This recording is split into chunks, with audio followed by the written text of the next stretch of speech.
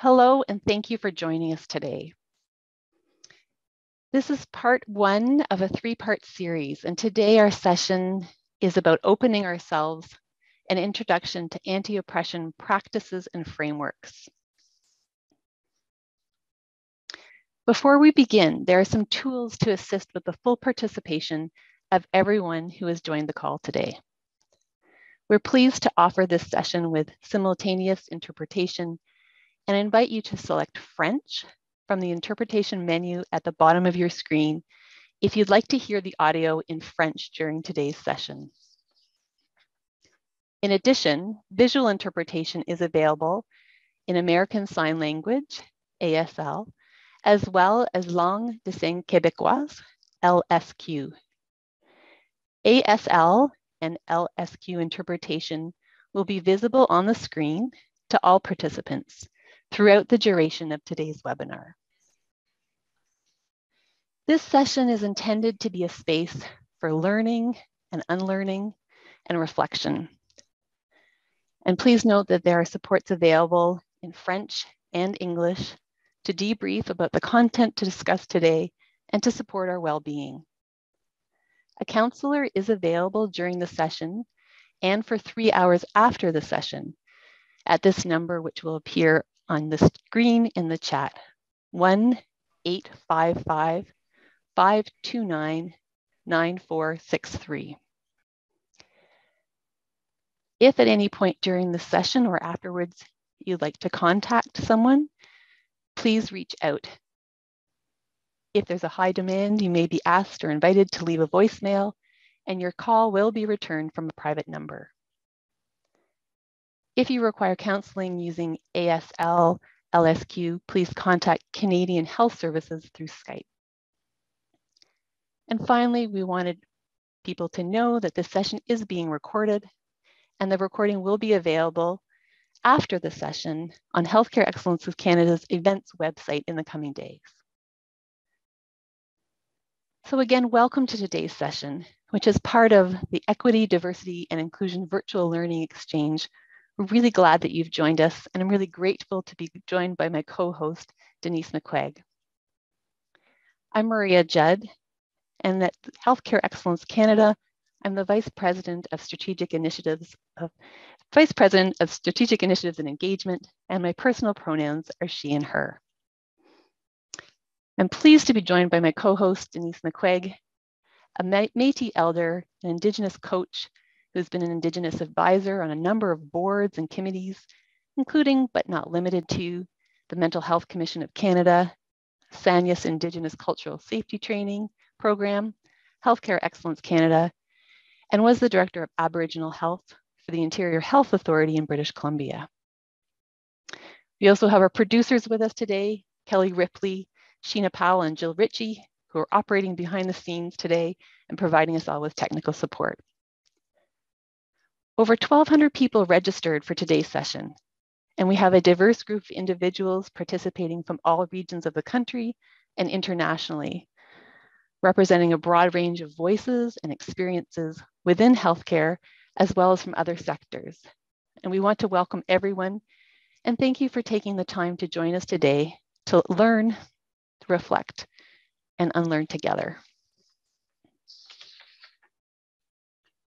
I'd like to acknowledge that I'm joining today from my home office, which is located on the unceded, unsurrendered territory of the Algonquin Nation, also known as Ottawa, where I'm very grateful to live, work, and play.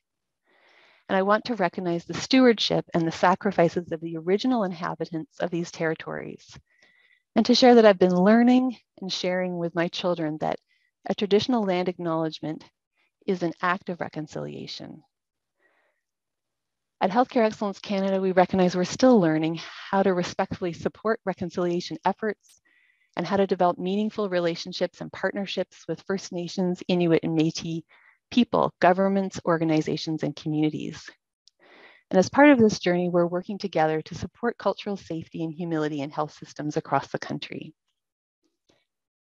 Today, we're gathering virtually from a variety of places across the country and invite you to take a moment and to reflect upon the territory and the original inhabitants where you reside.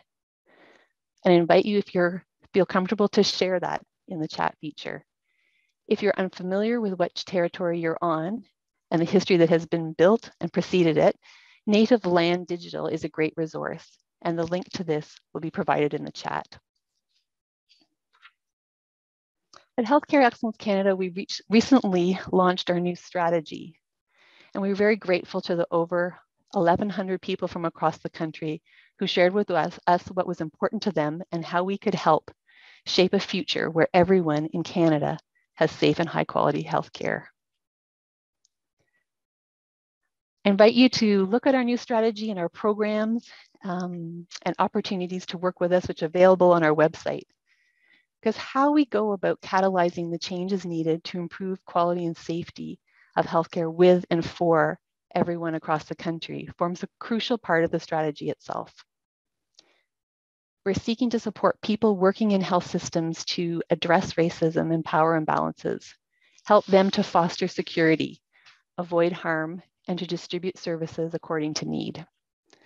Our strategy is focused on improving care of older adults with health and social needs, improving care closer to home and community with safe transition, and learning from and moving through the pandemic towards pandemic recovery and resilience, with quality and safety embedded across all our work. We're working with people right across the country to identify and spread innovations, build capabilities to lead sustainable improvement, and catalyze policy change for large-scale improvement. I invite you to look at our strategy and to join us in shaping a future in Canada where everyone has safe and high-quality healthcare. In March of 2019, the Canadian Foundation for Healthcare Improvement and the Canadian Patient Safety Institute came together to form Healthcare Excellence Canada. And leading into that, there were a number of discussions that happened through an advisory group led that Denise will talk about in a minute that led to a diversity in patient engagement learning exchange. And those discussions led to a workshop and more discussions and more learning and more unlearning, and has brought us to today. And we're learning at Healthcare Excellence Canada how to foster a foundation and an understanding of equity, diversity, and inclusion. And we're learning that it's an ongoing journey. And as an organization, as we embark on this work, we recognize it will impact everything we do, and we invite you to embark on this journey with us. As we move forward, we're seeking to ensure that our approach is evidence-informed, reflects what we're learning with others across the country, and shapes how we select, how we design, how we implement, how we evaluate all of what we do. At this point, I'd like to hand over to Denise McCuaig and to thank her for co-hosting today and for co-chairing the advisory group that has organized this series. Over to you, Denise. Merci, Maria, and good day to everyone who's joined us today. I had the great honor of co-chairing the advisory committee that helped to formulate this learning exchange and learning series. I did that alongside Carol Fancott, the Director of Patient Engagement and Partnerships with Healthcare Excellence Canada. And we were able to bring together a diverse group of individuals with both lived experience, representation of pan-Canadian health organizations, and provincial quality councils. And the advisory group provided such beautiful guidance to the content that you're going to be hearing both today and in our future series appointments.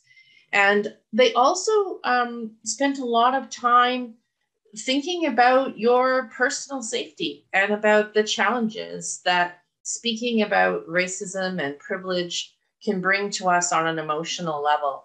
And so I'm very pleased that Healthcare Excellence Canada took the advice of our group and provided counseling services available, that we have this available in both official languages, and that we've tried to make it as accessible as possible by also having ASL.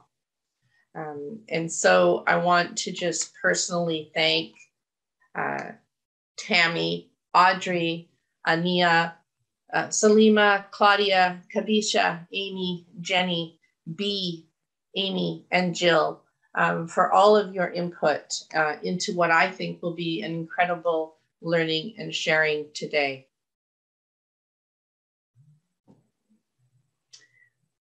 So I would, without any further ado, like to introduce you to our content experts today, Ed Connors and Stephanie Nixon. Ed is of Mohawk and Irish ancestry. He is a psychologist who has worked within First Nations communities, both urban and rural, on and off reserve, since 1982. And his work currently includes consultation and community training to assist First Nations in the development of restorative justice programs. And I've had the honor of calling Ed a friend and colleague for the past 25 years, where we sit together on a board, the First Peoples Wellness Circle. I'd also like to introduce Stephanie Nixon, who's a full professor in the Department of Physical Therapy and Dalla Lana School of Public Health at the University of Toronto. She completed her PhD in public health in 2006 at the University of Toronto and a postdoc at the University of KwaZulu-Natal in South Africa in 2008. She's conducted workshops on the COIN model, which we're going to learn about today, with more than 100 groups, including universities, hospitals, community-based organizations, and professional associations across Canada and internationally. And so with that, I'd like to turn things over to Ed Connors and Stephanie Nixon. Merci.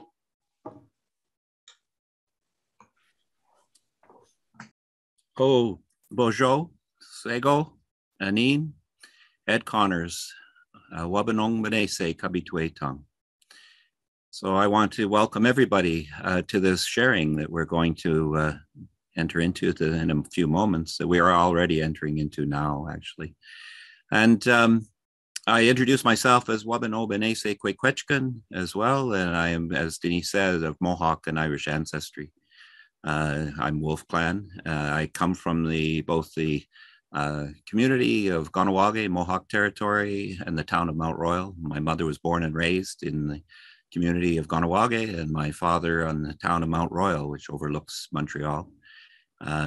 Both, if you know that geography, then you would know that I come from two sides of the river, as I often say. And in coming from two sides of the river, I actually have been gifted in being able to see the world through two different eyes. I've in fact been able to understand the world with different forms of knowledge. And that knowledge, I believe, that comes from both sides of the river, but I rely very heavily upon my Indigenous knowledge now in my life as I come to address and deal with the struggles that we face today, specifically in a world that is struggling to create equality, to come to a place of equity. As we've talked about, this sharing is actually speaking to equity, diversity, and inclusion. How do we actually come to that place? Well, I believe we have to first look at how we think and how our minds shape how we see the world around us and how we see each other. And so I rely upon my Indigenous knowledge to shape much of what I know about what I refer to as peacemaking. So in addition to EDI as being something that has to do with equity, diversity, inclusion, I actually shape it into what I refer to as peacemaking. And so I rely upon the knowledge that comes from my Indigenous ancestors that inform me about how we in fact can shape our minds to actually be peacemakers in this world. So as we open, I've been asked to open in our traditional way, which is to offer a prayer of gratitude, what we call in our Haudenosaunee teachings, a form of our Thanksgiving address, which has been informed from my many teachers, Indigenous leaders, elders, and knowledge keepers who I've learned from over the years. When we open in teachings, especially now, addressing such things as peacemaking, I begin with the sharing of the address because it brings me into that knowledge. It brings me to understand, as you see before you now on the screen, that we are one human race. We have many differences, but we carry many and more similarities. And that in my teachings, it helps me to understand that if we want to understand peace, if we want to understand equity, if we want to understand inclusiveness and diversity, then we need to turn our minds to understand that we are of one human race and to focus first on the similarities that draw us together as one. So I'm going to open this and I'm going to actually share with you some slides that actually enhance our understandings of what I'm giving thanks for. And this may help us to bring our minds together as one as we listen to and learn about what I've been learning from Stephanie as a form of being able to develop what I actually know in our Haudenosaunee teachings as developing the good mind. And the good mind guides us in the way to be able to find peace and to be peacemakers in the world. So as I open, I'll actually give a signal for each slide. I'm giving a thumbs up. If you see my image and a thumbs up, that's what I'm doing. I'm just giving this direction to the people who are actually changing the slides to make this next slide. So if we could slide to the next one, please.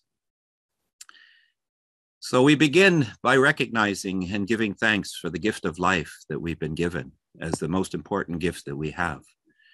And that we now share that life in a journey of life with all of the human race and all of creation. And so I give thanks for all of that. And I say, O Bojo Mishomas, Bojo Nokomas, Wabano Benese Kwekwechka. Grateful Creator for this gift, a gift of life. We give thanks for Brother Sun who brings the light to Mother Day so that we can see and appreciate the beauty of all of your creation.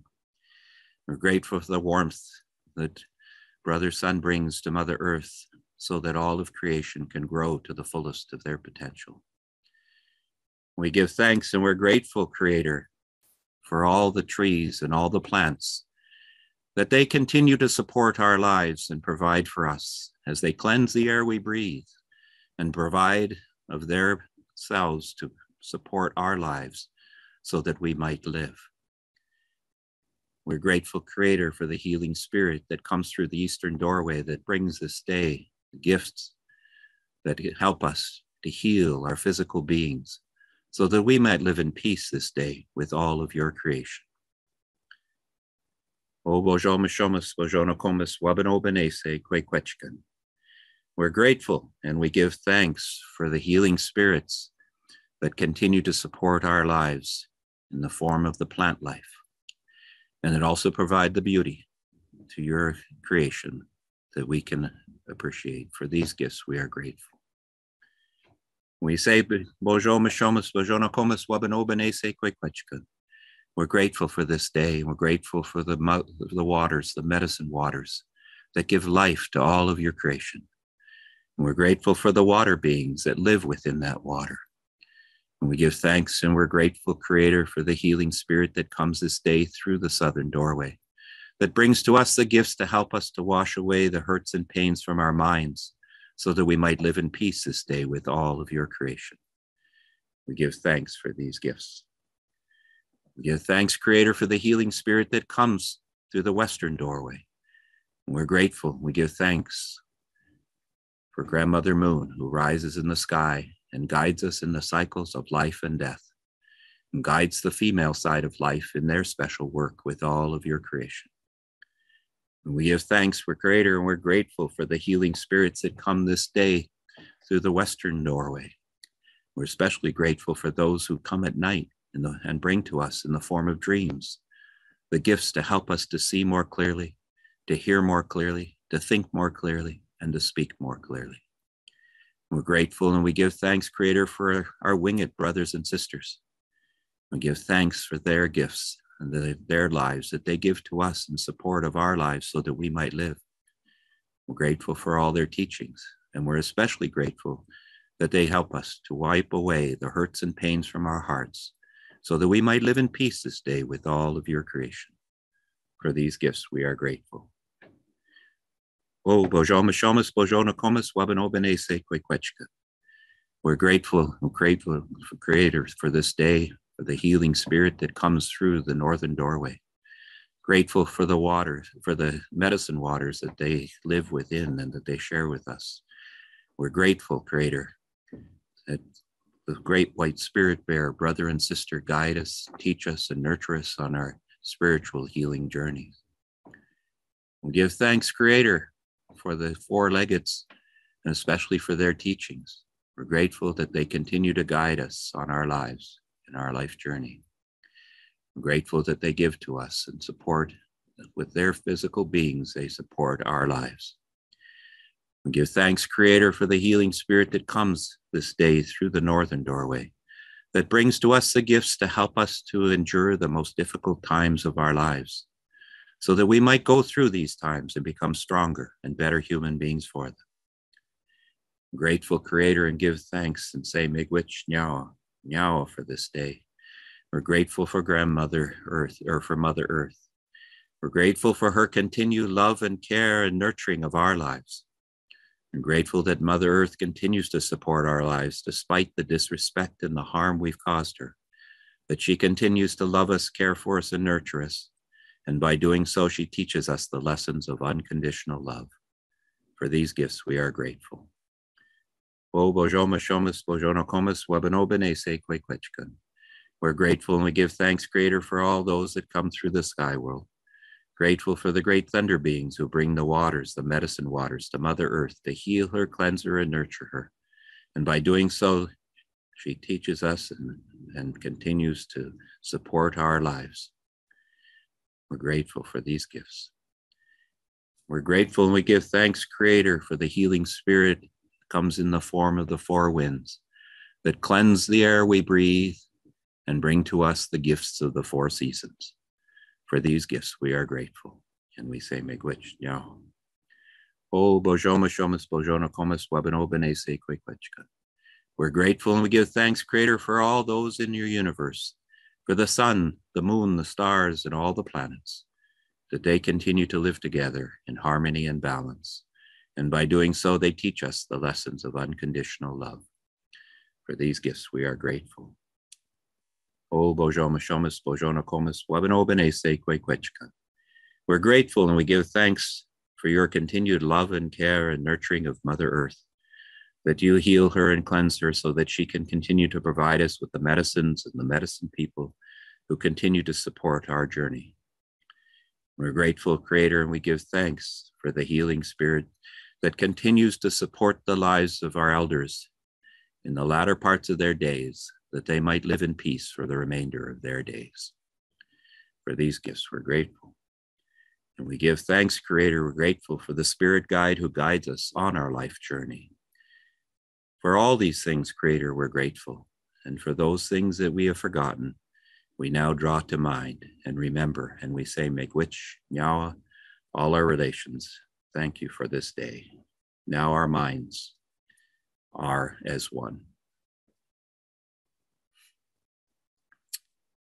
You will see before you now a poll that we're going to invite you into to answer several polls throughout our sharing today.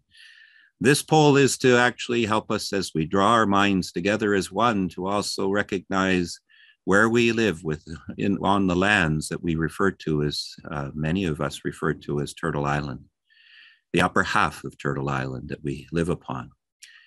As opposed to identifying where you come from in the political sense, which we often do, we're going to invite you to think of where you come from now in the natural form of the lands that you live upon. So we're identifying now and asking you to identify through this poll the watershed which you live upon or you live within. That we are identifying a number, as you'll see, of watershed territories. The first being recognized as that territory of the northern region, what we can call the Arctic watershed, or the waters that flow upon the land into the sea of the north, the Arctic, which we call it. And then the second one is next to that is the Pacific watershed, or the far west shores of Turtle Island. And that's all the watershed where the waters flow from the mountains down into the Sea of the Pacific that we refer to as the Pacific. And then we can then look at upon those who live upon the prairie watershed, or all those lands where all those waters flow along the flatter land, flow south and ultimately into the Gulf of Mexico. And then we can identify those in the Northern Shield, the watershed of Ontario that runs south from the great watershed of the Northern Shield and south into the Great Lakes. And then those of you who live upon the lands that are flowing across the Quebec territories out to the St. Lawrence and the Atlantic watershed, that's all of those who live out in that region. And then those who live upon the lands of what we might refer to as the Atlantic watershed, or that eastern shore of Turtle Island, where the waters flow out into St. Lawrence and into the Atlantic. And then we also invite those of you who are outside of these watersheds to also identify where you are from. So we invite your response to this, to our first poll, this was a way also of helping us to think a little differently, using our minds in a way of thinking about where we are actually from and where we live. So I say miigwech now to you, and I'll pass it now over. As we look at, now we can see this, where everybody is from. And it's interesting, if you look upon it, you will see that it forms actually a bit of a tree. Some will call it a Christmas tree. So we have people from all across our territories joining in with us today from the northern shores and northern section of Turtle Island. So I'll pass it over to Stephanie to guide us further on, again, what I refer to, we've talked about it as EDI, but I refer to it as our work towards peacemaking. Miigwech, nyawa, grateful, bye. Thank you, Ed. Greetings all. Wonderful to be in this important work with you. I'm coming to you today from the Northern Shield watershed, from Treaty 13 territory, land now stewarded by the Mississaugas of Credit. And I have the opportunity to share with you today a bit of my own journey of learning and unlearning around equity and anti-oppression. Can we please have the second poll? This work that we're doing, it really is a journey. It's forever work. And we invite you to reflect on where you are in this journey of learning and action, right? And doing. Related to equity and anti-oppression, we've got 4 options for you. First one, maybe this is quite new for you. This is why you are so drawn to this session, because these are ideas that you come to know the words and it feels important, but it's brand new for you. And if that's you, welcome. Or it could be that you've been thinking about this for a while, actually, but still feel quite early in your journey. Or the third one, maybe you've been taking action for a long while, but that you don't consider yourself a leader in the work just yet.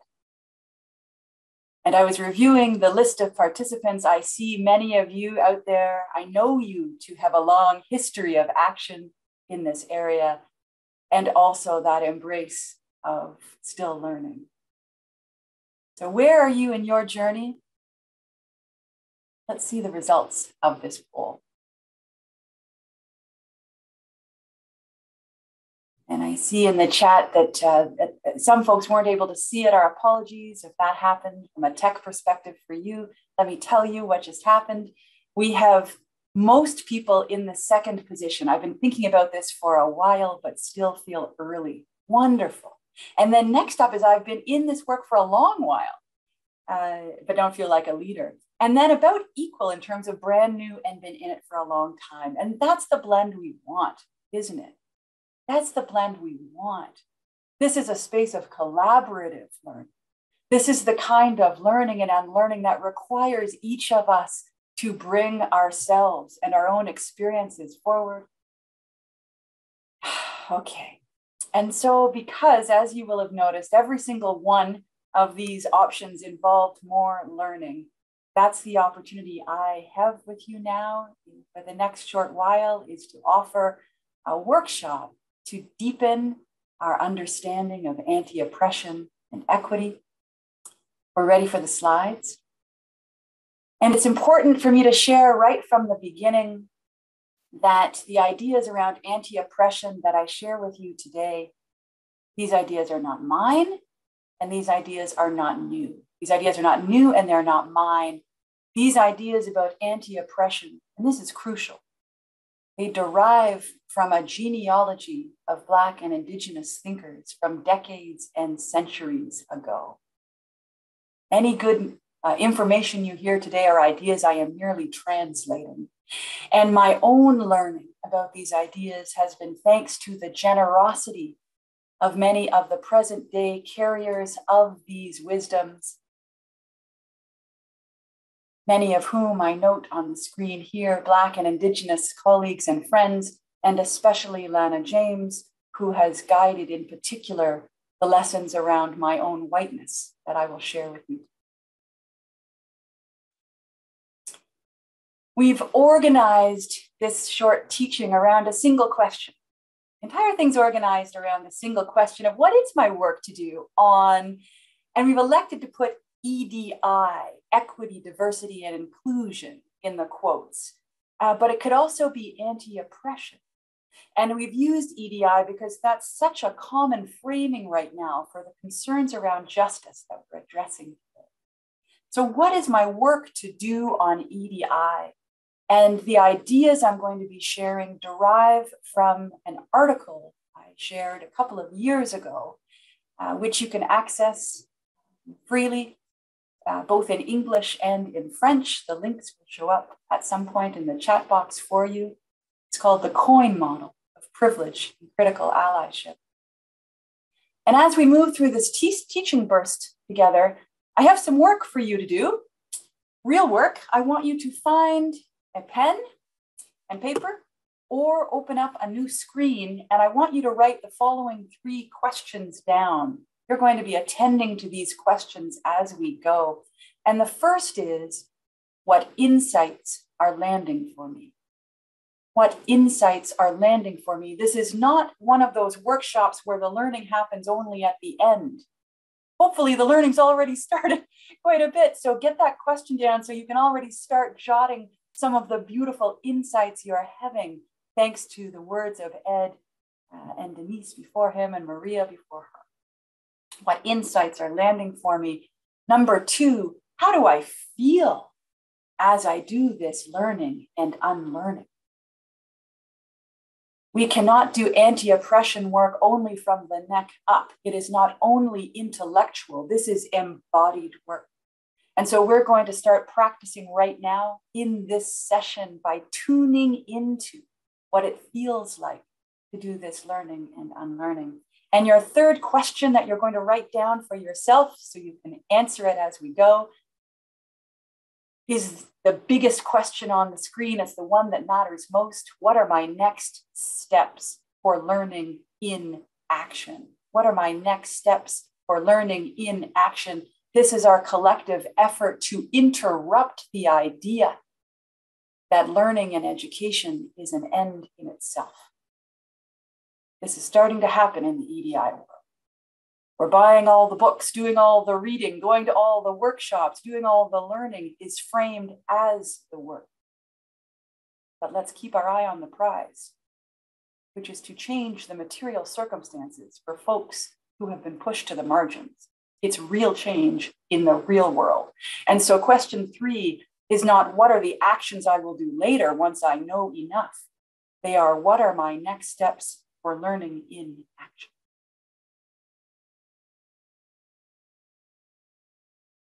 So, anti-oppression. I'm going to offer you a metaphor for thinking about our place in this work, and it's the metaphor of a coin This coin metaphor has three parts: the coin itself, the top of the coin, and the bottom of the coin. The coin itself is the system of inequality. It is the big historic structure that was around before any of us got here, that has shaped this country, all the institutions in it.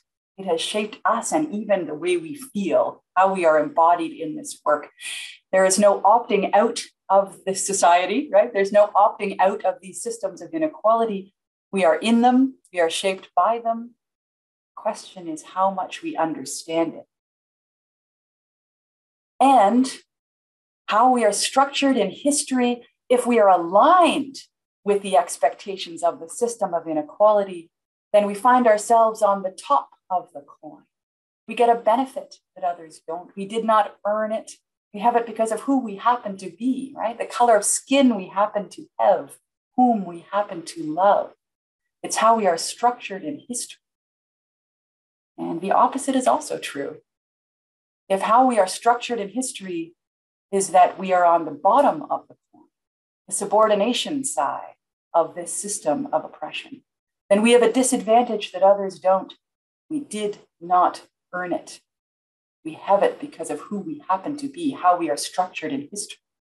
And I call the top of this coin, you know, right? What's the top of this coin?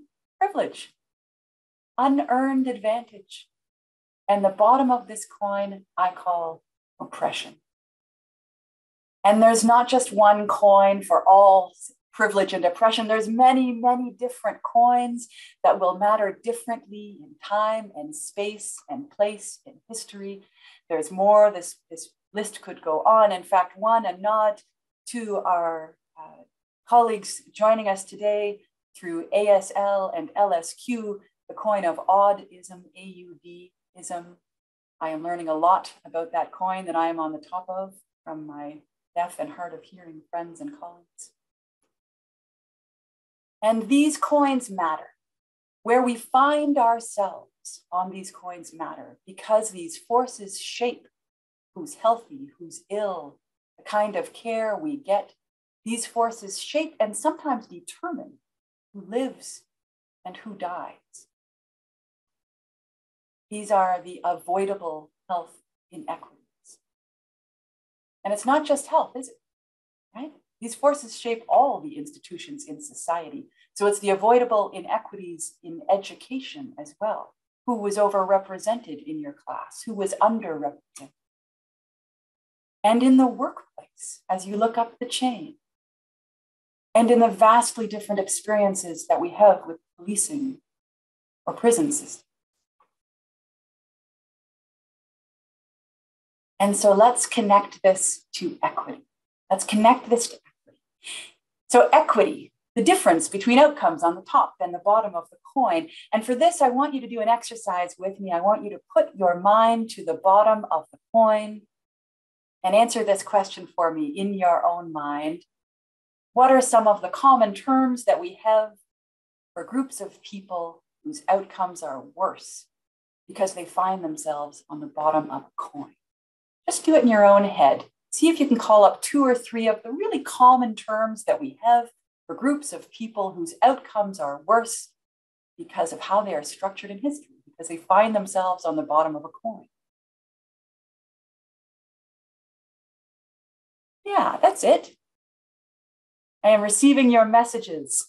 It's terms like marginalized, vulnerable, hard to reach, hard to serve, key populations, priority neighborhoods, disadvantaged communities, high risk groups, and on it goes, hardly reached. Thank you. Now let's move our attention to the top of the coin. What are the common terms that we have in public health policy, in our health education, in our advocacy work? What are the common terms that we have for groups of people whose health outcomes are better because of how they are structured in history, because of the unearned advantage they receive by virtue of finding themselves on the top of it? And if you're struggling to think of any, yeah, I'm with you. Even trying to imagine appropriate corollary terms is difficult, right? Unfairly advantaged populations, free lift groups, right? Often what the top gets framed as is normal, compliant patients, but it's not, is it, right? Go back to the logic. What is the top of the coin? It's not normal, it's not the default. It is unearned advantage.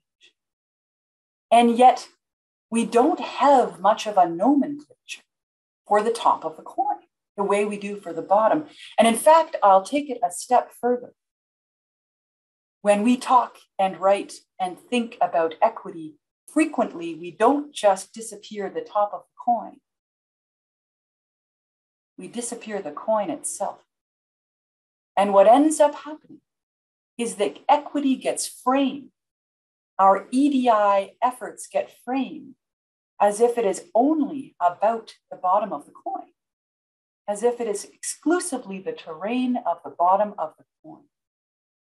And that is dangerous. That sends us backwards. That allows us to spin our wheels, invest our time and energy and resources into EDI activities that may well be reproducing the problem as opposed to disrupting it. Why? What are the implications for equity if we frame it exclusively as the bottom of the coin? Why is that so harmful? A quiet moment for you to try and do this on your own. What is the logic here? See if you can call it up in your own head. Why is it counterproductive for our efforts around equity and justice if it is framed exclusively as the bottom of the coin?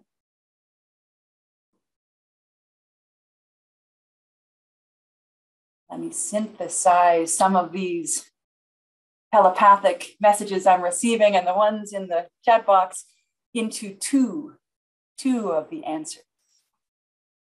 And the first is that what we frame as the problem in the first place instantly sets the universe of possible solutions that can follow.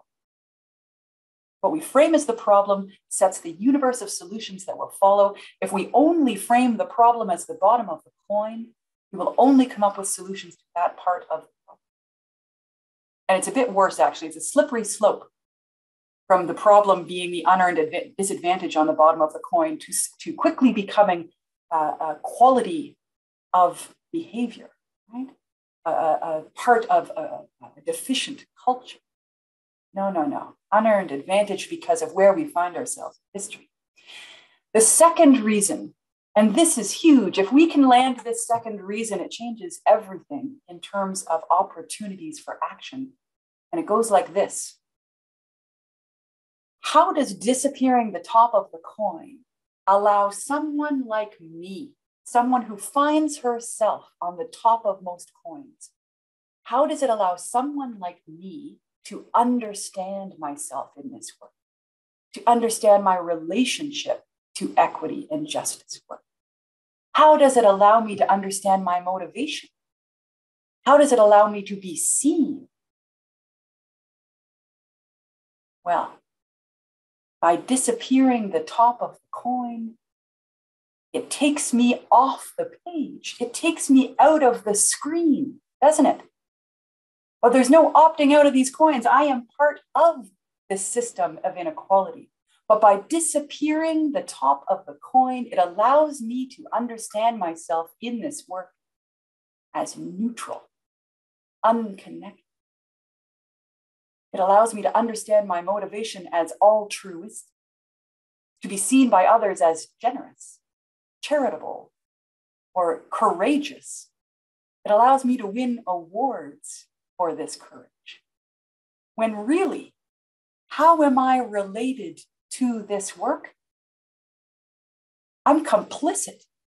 I am complicit in this system of inequality.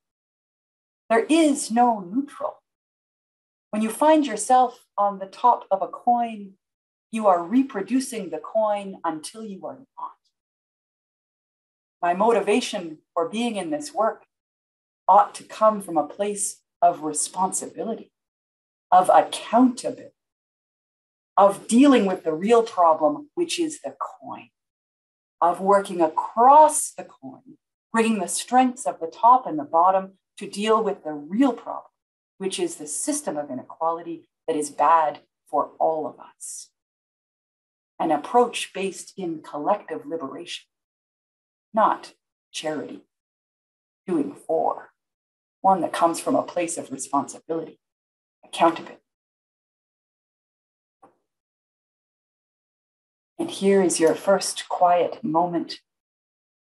Turn to your questions and give yourself the gift of noting what insights are landing, what is happening in your body, how does this feel, what new ideas for action are coming up for you.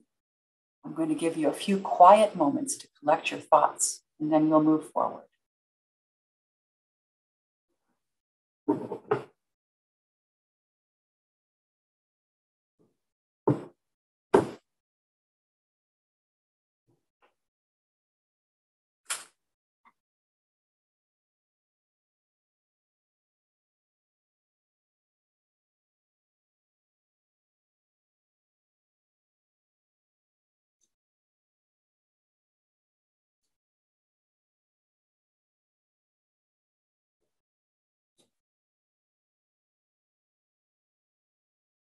On we go.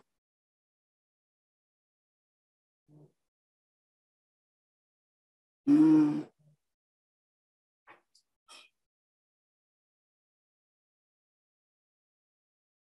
about to introduce some specific coins. We've been talking at a very lofty level, very theoretically. Let's get down to some specifics as we make this more real. On the way in, I want to honor what just came up in the chat box and is such a common experience around the feelings that may emerge for folks as they recognize some of their locations of privilege. That we are structured, right? This is embodied work, and there are a number of emotions that we have been socialized to feel in order to shut down progress, in order to center ourselves and our worries. And they're effective until we can see what's going on and we can welcome them differently. I'm talking about feelings of guilt or shame. And I have those too, for the ones where I find myself on top. And here's the invitation to recognize those feelings, honor them, and then to swiftly transition them to energy, motivation, or accountable action, to not be mired in a place of guilt or shame. That's an unhelpful place for all of us. There's work to be done.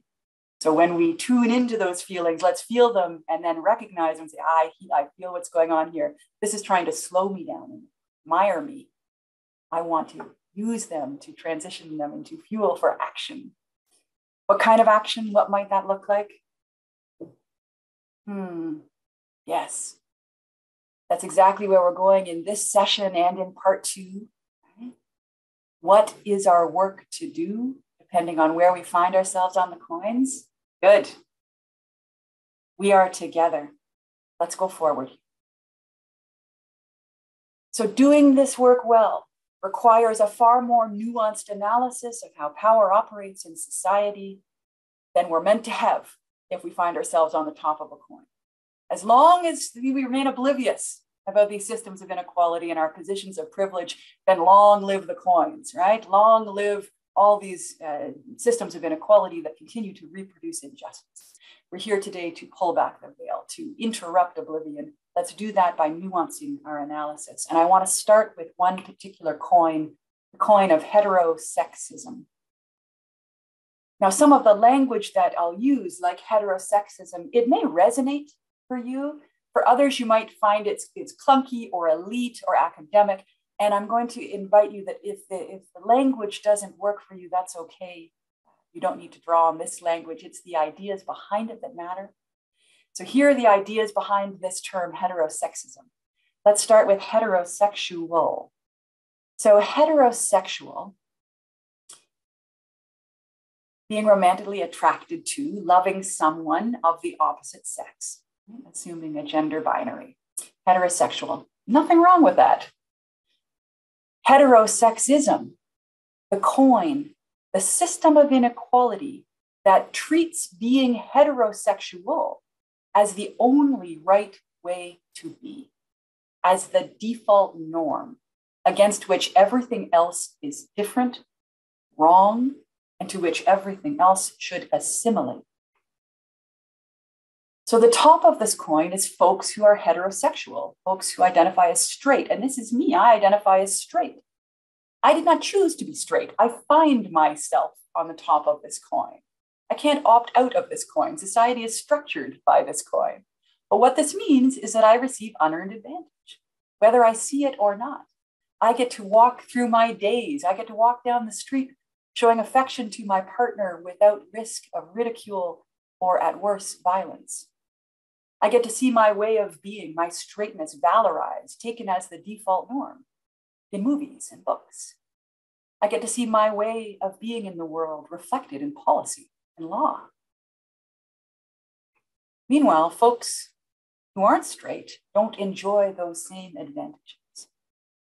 And of course, there are books and movies that bring forward positions on the bottom of the coin. There's laws and policies that are changing. Yes, these are beautiful signs of progress.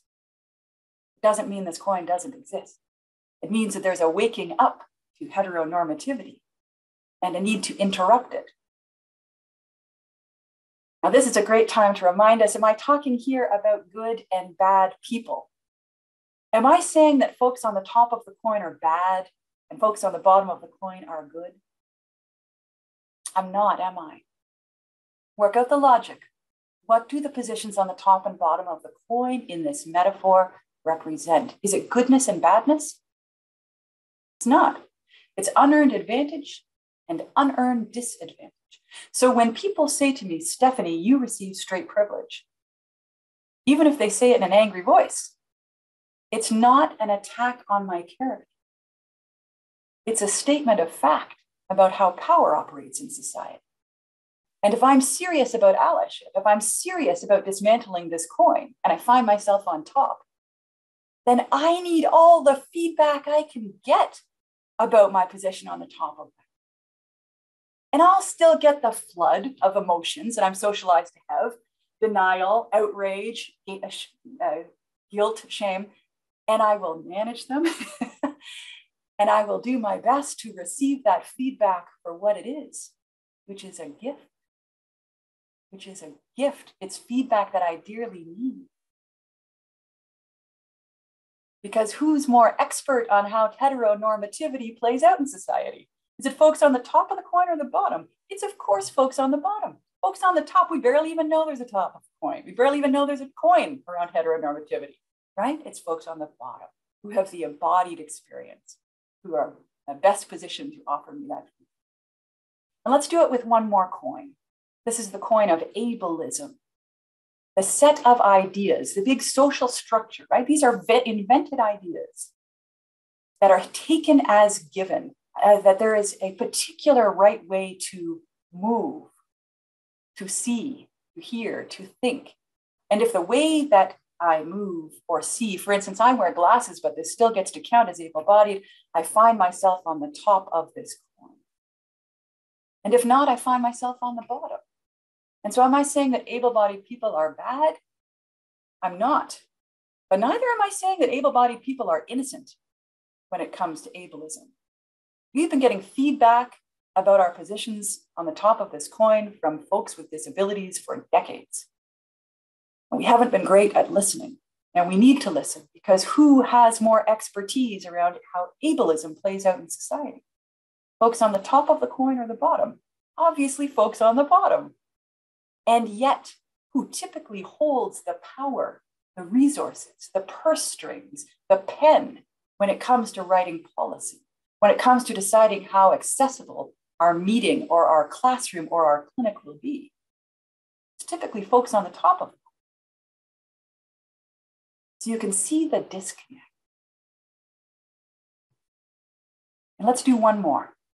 This is the coin that's about the match between the sex one is assigned at birth and the gender one feels inside. This is about being cisgender or transgender. I was handed to my parents as a babe. They said it's a girl. I grew up feeling like a girl inside. I am cis, C-I-S, cis. Who's more expert on how cis-normativity and transphobia plays out? It's folks on the bottom of this coin. This is one of those coins where frequently we haven't even heard of the term cis.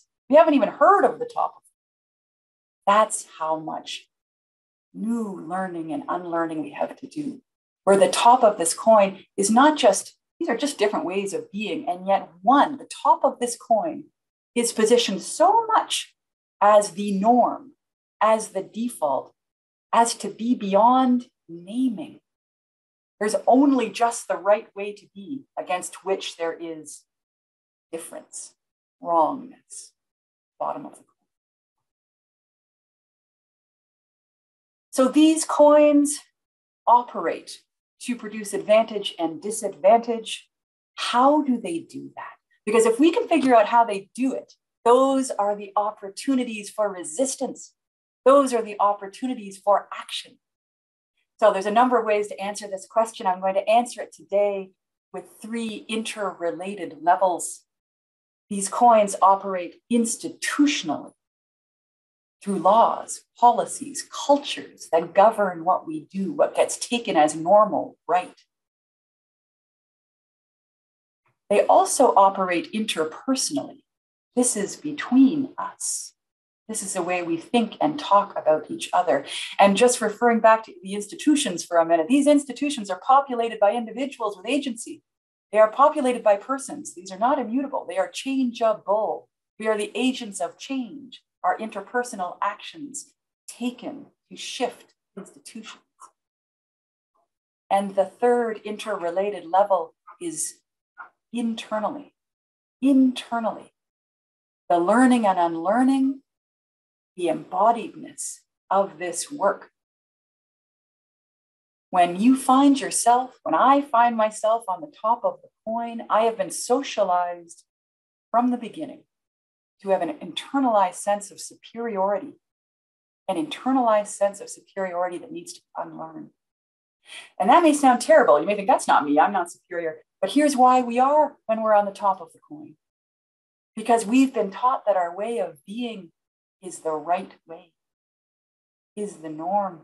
Not just one way, but the right way. And that needs to be unlearned. And it's the same with those coins where we find ourselves on the bottom, isn't it? We've been socialized to view ourselves as inferior. And that also needs to be unlearned. And so on and on these coins go. The logic of the top and bottom work, but the logics of oppression, how these particular coins operate is different. They need deep dives, each of them, to understand the logics of oppression. And there's one coin I want to draw to your attention in particular. It has to do with language in Canada. This talk is a good example of this. The talk is being delivered in English, made possible in French, but firstly in English. And so we know that in Canada, being Anglophone, English offers more opportunities institutionally than those who speak French, but that's not the end of the story about languages in Canada, is it? Because both English and French are settler languages. And both of these languages receive vast privilege compared to all others, including all Indigenous languages. These are just different ways of communicating. And yet where we find ourselves structured in history positions us different, indicates the different types of work we have to do. And all of this takes us to the coin of settler colonialism,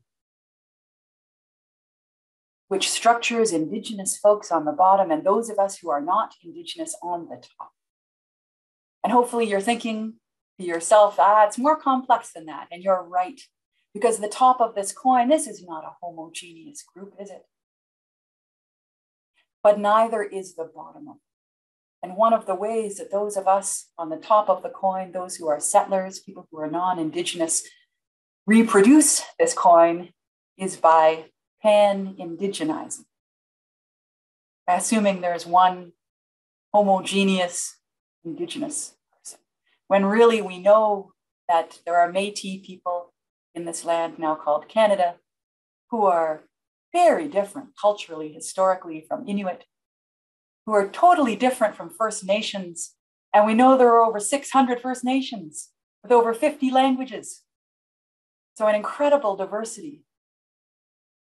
And then there's the point brought to us by Indigenous thinker, writer Chelsea Vowell, who reminds us of stolen people on stolen land, folks who are Black and folks who are Indigenous. And this takes us to the coin of racism. The coin of racism. And here I want to tell you a story. Let's shift gears a bit. I want to tell you a story. And it's a real story. It's a true story. It's my story. And it goes like this. I found out that I was white when I was 28 years old. So I personally found out I was white when I was 28. And here's what was happening. At this point, I'd been working as a physiotherapist at a big urban hospital in Toronto for about 5 years, a big HIV program. I was having a whole second or third education in activism now that I'd left formal education. I had a couple of degrees under my belt, grew up in a left-leaning family, considered myself quite heavily involved in justice work. And I had gone back to school, and I was in a public health class, a master's class, and the professor was inviting us to reflect on the forces that had shaped our own health. And as I listened to my classmates, one was talking about growing up poor. Another talked about being a new immigrant in Canada. And another talked about being Black. And let me note that she was the only Black student that I had in my entire graduate training, master's or PhD. But I was lucky to have her in the class that day, because it brought into sharp relief something important for me to unlearn. Because when it came to my turn, I felt embarrassed and nervous. And I had a little one of those chuckles and said, I'm sorry, I've got nothing to offer here. I'm not anything. I'm just normal. I'm just normal. I'm not anything. And of course, I wasn't not anything. I was born and raised in Canada of English and Irish ancestry, middle class, and importantly, I was white. I am white. And so how is it possible for me to understand myself as nothing, as just normal? How was it possible for me to see my whiteness as nothing? And I realized that it required an incredible misunderstanding of what racism is, and that it wasn't an accident that I had this misunderstanding. I'd been taught to have this misunderstanding that racism is only interpersonal, is only something that people who are bad do, and something that is only done intentionally. But now I can see what had to be in place for me to understand myself as just normal, my whiteness as just normal, was actually a profound position of superiority, such that my whiteness was just taken as the right way to be, beyond naming, like cis, CIS, right? Beyond naming, just the right way to be. And what is that called when whiteness is taken as the norm, the default, the standard to which all else is judged and to which everyone else should assimilate? It's called white supremacy. It's called white supremacy. And I'm not talking here about white supremacists, individuals who are actively, intentionally promoting whiteness as a power structure. I'm talking about white supremacy, the big political, economic, and cultural system that was around before we all got here, that it underpins racism and settler colonialism, those coins, that is at the heart of the forces that founded this country, that has shaped all of our institutions. And for some of you, you're like, whew, finally, we're talking about this. Yes, I get this. For most of us, this is new. right? And we might have a sense of it, but let me just go into a little more detail. What do I mean when I am talking about whiteness as a power structure? When I'm talking about white supremacy, the system? And I'm going to draw on the work of Francis Annesley, who describes it as the political, economic, and cultural system in which people who are white, right, or who are read as white, this is just a melanin, this is just a complexion, overwhelmingly control power and material resources, where conscious, and especially for those of us in health and healthcare, unconscious, right? We're all here to do better, and yet we are reproducing this until we are not. So conscious and unconscious ideas of white superiority and entitlement are widespread, and where these relations, domination and subordination from the top and bottom of the coin, are reenacted every day, without many of us on the top of the coin even realizing. So folks on the bottom of the coin can usually see it pretty.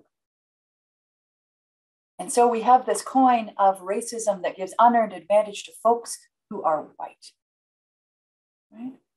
This coin that was invented centuries ago by people whose skin looks like mine in order to deploy power. And so when someone says to me, Stephanie, what you just did was racist, or Stephanie, you get white privilege, it's not an attack on my character, right? It is the feedback that I need. Because if I'm on the top of this coin and I am serious about critical allyship, I am serious about anti-racist action, then I need all the feedback I can get about my privilege, all the feedback I can get about the missteps I will understandably, undoubtedly make, which I make all the time. In fact, which I'm sure I'm going to make in this very presentation. And when I get feedback from folks on the bottom of the coin about ways that I have misstepped, I will do my best to receive it as a gift, that they trust me enough to give me that feedback. Whew, exactly what I need if I want to be in this work authentically, if I want to be in this in more than just words. So this is the reminder. It's about how we are structured in history, and that any of our anti-racist action can never be ahistorical. That I am not saying that those of us on the top of this or any other coin are bad. We don't want to be sitting in positions of guilt and shame. We want to be affirmed, right, in all of our social locations. What I'm saying is that whiteness as a power structure is bad. Structural racism is bad. White supremacy is bad. And it's not just bad for folks on the bottom of the coin, it is bad for all of us. It's more harmful, it's bad differently for folks on the bottom, but this isn't about the top doing for the bottom. This is about working across the coin in collective liberation, because these systems are bad for all. And this coin is insidious. White supremacy will continue to show itself in new forms. We will forever be trying to see how it is trying to reassert itself and trying to interrupt it. And one of the ways that it plays out is among folks on the bottom of the coin of racism, according to a gradient according to proximity to whiteness. That creates the category at the bottom of this gradient as blackness, which produces the unique coin of anti-Black racism. Coin that gives unearned disadvantage to folks who are Black and unearned advantage to everyone else, all the rest of us on the top of this coin. And so let's try to bring this all together. Woo! We have covered some terrain, some very delicate, important, powerful terrain. Let's pull it together. Can people be on the privilege side of some coins, the oppression side of other coins at the same time? Yes, of course, that's all of us, isn't it? Right? This is the idea of intersectionality, introduced by Kimberly Crenshaw, advanced by Patricia Hill Collins, important Black scholars who have contributed to this work, driven this work. This is the reminder that we need to tune into the coins where we are on top and the coins where we are on bottom. Intersectionality, and that these positions will matter more or less depending on context, time, place. And we want to tune in because it helps us answer the question, what is my work to do? What is my work to do on justice, on EDI, on anti-racism, on any of the coins? And the answer is it depends which side of the coin you find yourself on. Which side of the coin you find yourself on. This workshop is speaking to all of us for the coins where we find ourselves on top. Coins where we find ourselves on top. That's where we have some unlearning to do and a new embrace, orientation of something I have been calling practicing critical allyship. But I think I like some of the language used by others better. I've been learning a ton from Rania El Mugamar at Rania Writes, who describes radical solidarity, or Mia Mackenzie, currently acting in solidarity with. The words are less important, it's the ideas that matter most, and here they are. That this is an active, consistent, and arduous practice. This is not a set of tasks. This is not a checklist. This is a practice of how we walk through our days, of unlearning and reevaluating, in which a person on the top of the coin seeks to operate in solidarity with folks on the bottom of the coin, not how we've been taught on the top of the coin, which is to save or fix or help folks on the bottom anytime. And we're going to keep feeling that way, right? This is going to take a lot to unlearn every time we're in this work and we are noticing ourselves having an inspiration of fixing or saving or helping. And we are on the top of that coin. It is a red flag. Catch yourself. And let me honor the anti-oppression network from whom this definition comes. So how do we do this? Understanding the position on the top of the coin makes possible this reframing of the problem. Because when we don't know we're on the top of a coin where the privilege is unchecked, it leads to an irrational sense of neutrality, right? There's no neutral. And expertise and entitlement. Of course, on the top of the coin, I should be the one writing this policy, creating this program, swooping into this community to say, no, it's different. Here is the magic that we have on the top of the coin. We bring power and we bring safety. And sometimes it's formal power, it's almost always informal power, to put something on the agenda, to tell a story about whiteness, right? And I can do so with a kind of safety that my colleagues and friends and comrades on the bottom of the coin of racism simply can't do because of how this coin operates. Meanwhile, folks on the bottom of the coin, those positions where we find ourselves there, we bring a kind of embodied expertise, but also often a daily experience of oppression, a risk of reprisal for even naming these forces, and a minority tax. It's folks on the top of the coin that created these systems of inequality and reproduce it. And yet it's folks on the bottom who hold the burden of trying to dismantle them.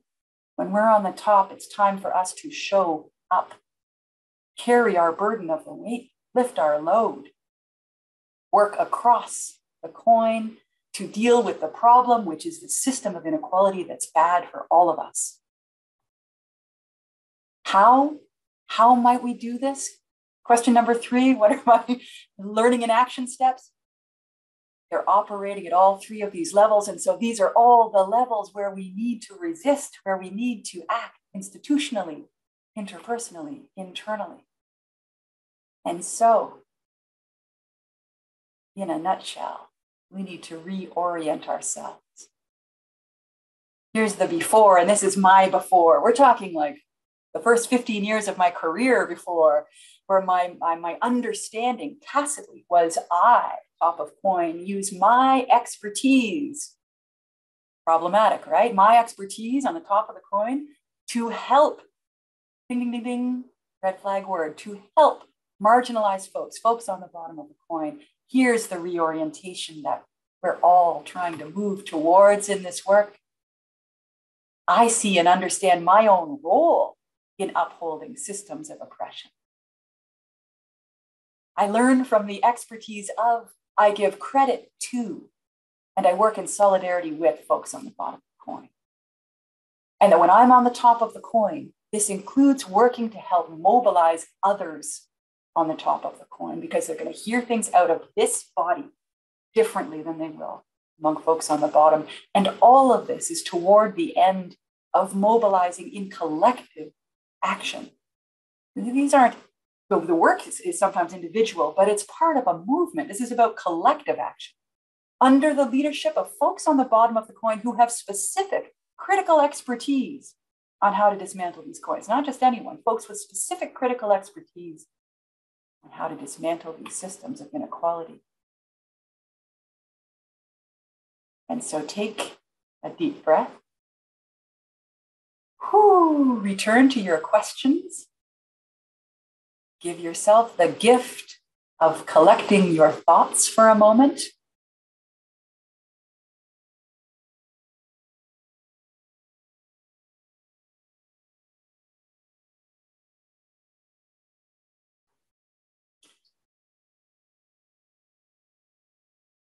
A few quiet moments for you to collect your thoughts.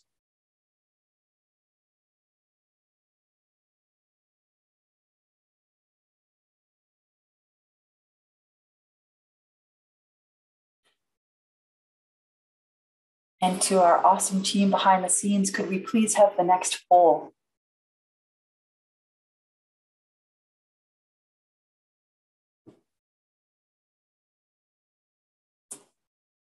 And we can take down the slides, thank you. This poll says, I had the experience of unlearning something today, something I didn't even realize I took as given, perhaps, but I've unlearned something today, yes, no, or unsure. And the results?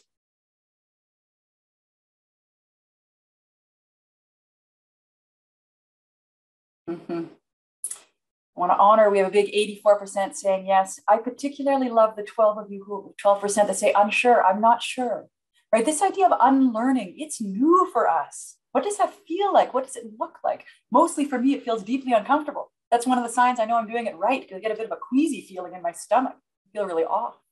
So for those who are still figuring this out, it's great. Next poll, please. How do you feel? You get to pick as many of these options as you want. Let's tune into how we're feeling. Energized, overwhelmed, seen or affirmed, unsettled in a good way, sad, stuck or unstuck, curious, ashamed, wobbly.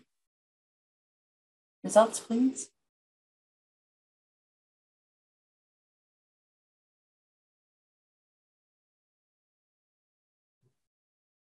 Yeah, we feel a lot of ways, and a lot of these at the same time. This is part of this work. And the next poll, please.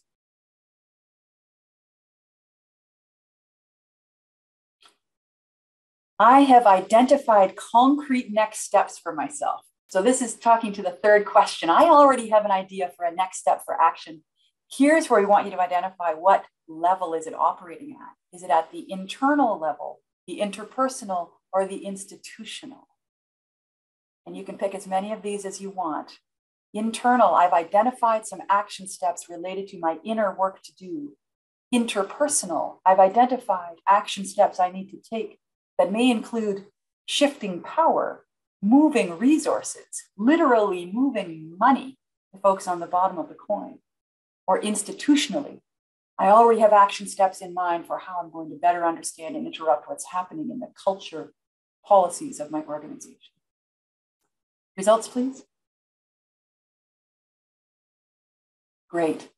So what we're seeing is some at all the levels, especially internally. Part of the suggestion of this question is to remind us, let's have action at all the levels. Right? Let's have action at all the levels. And with this, I'm going to welcome Ed back onto the screen.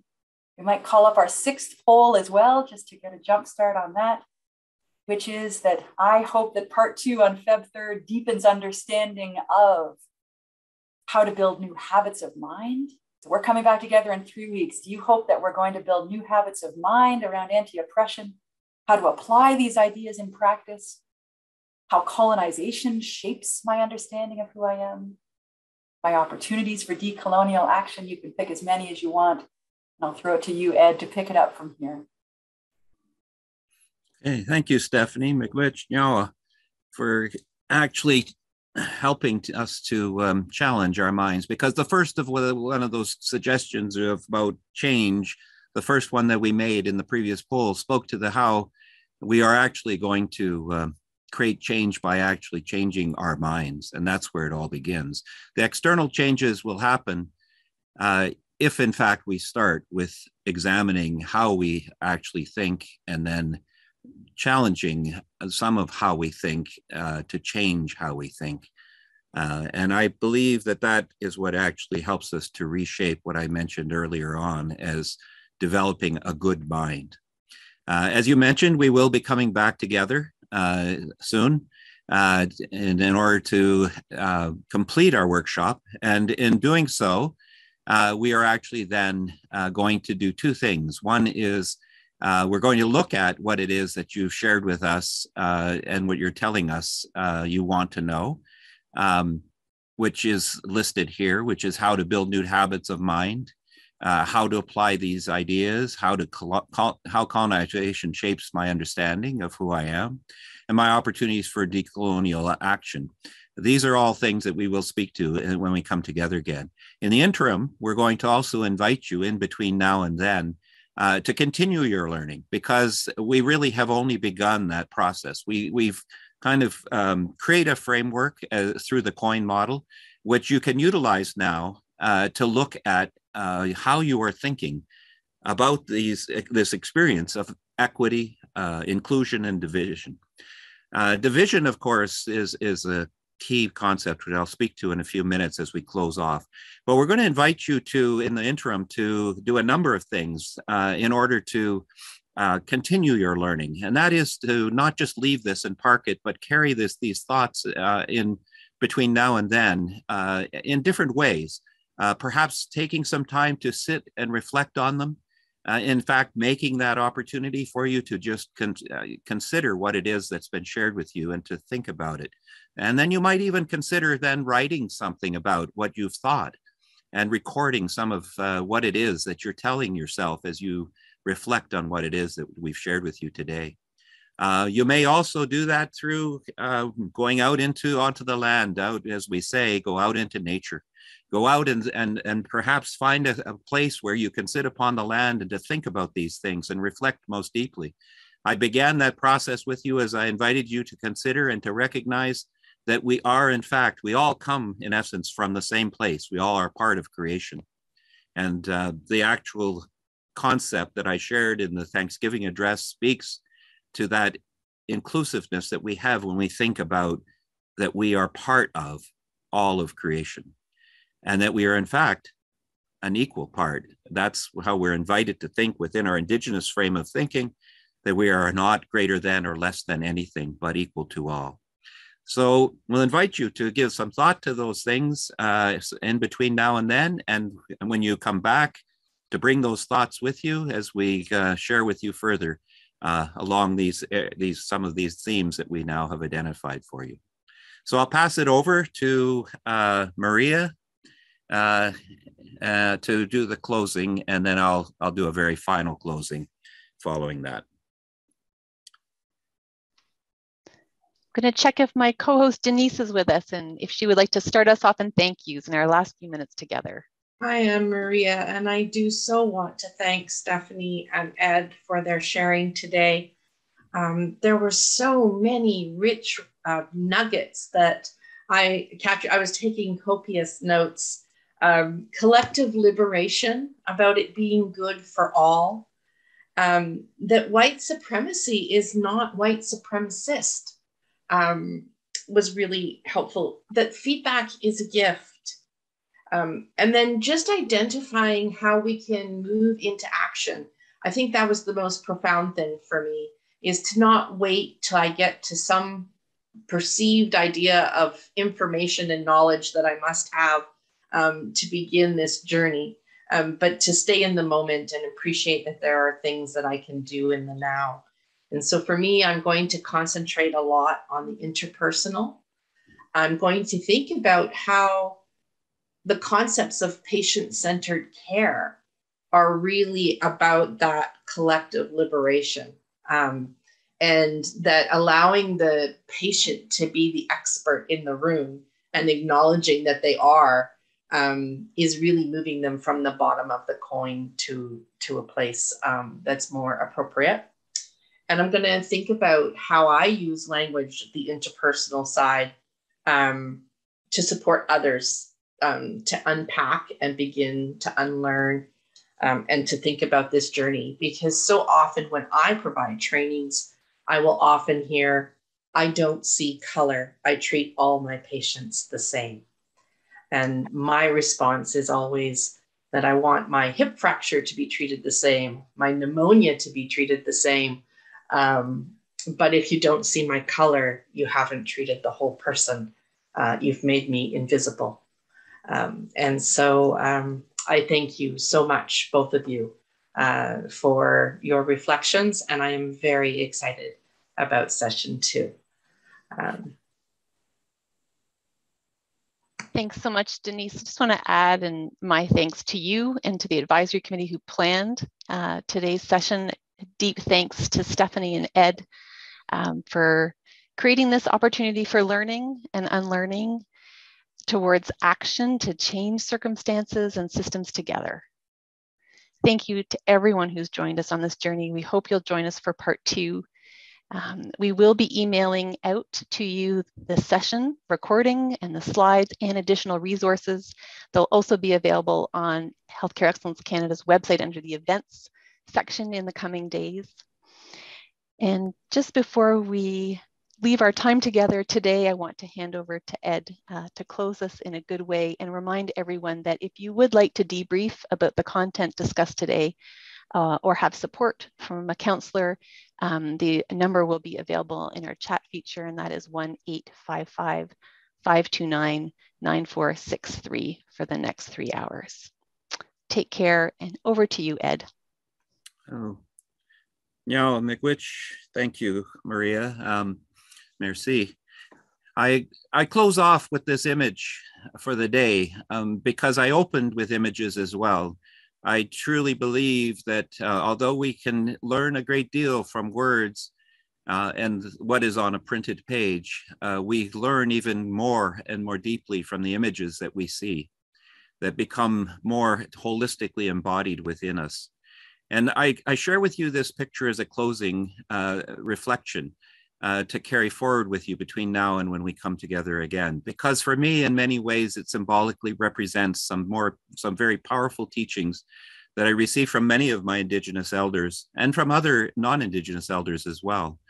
But one specifically, one of my elders by the name of Art Solomon had shared this with me not long before he passed away as a gift for time that we spent together.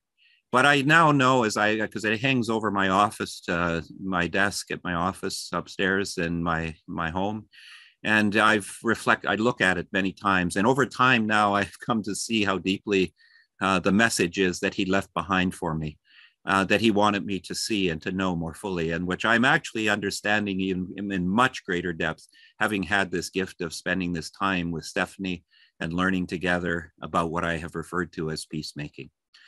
So what Art, I think, was helping me to understand was much of the lessons that lie within what we have shared with you today and what hopefully we will continue to learn together as we go forward. And that image shows the child, as you can see, sitting on a patch of grass under a tree with sky, with some kind of cloud possibly, or maybe snow, however we might see it. And then the background is, of course, the night sky and the many stars in the universe. And then this globe is sitting in front of this child, and there's a string, a red piece of yarn that runs, if you follow it on from the child's hand, and the child is wrapping it and unfolding it or pulling it, and it's pulling off from the globe, as you can see, the lines that we have created as human beings that divide us, the divisiveness, right? But these lines don't really exist. They exist only in our minds. But yet we have created them in such ways to divide ourselves with power and control in such ways that we continue to divide the world and the earth that we live upon, which in natural form is as the child sees it, without division.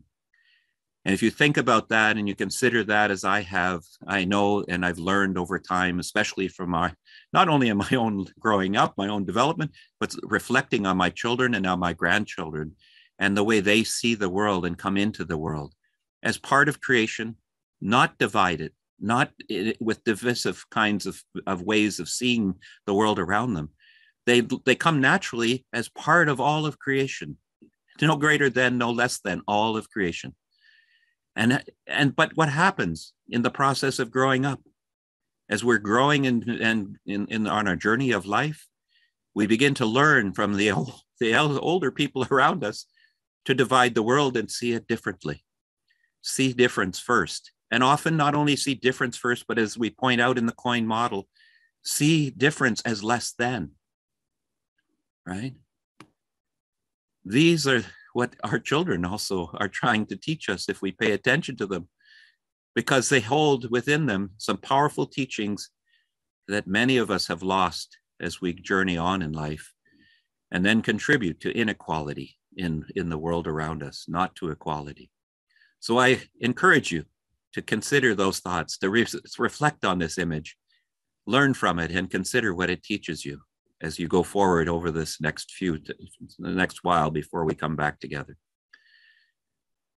It's a powerful teaching, one that continues to teach me and I continue to reflect on so that I can, in fact, discover the actions that I can take to make this world a better place that this child sees without the divisions. So miigwech nyao, thank you. It's been a great time being together and look forward to our joining together again soon. We'll close with that reflection as in essence, a closing prayer, closing thought that I think, comes forward from our children and I've been gifted from our elders. Oh, miigwech nyao, thank you.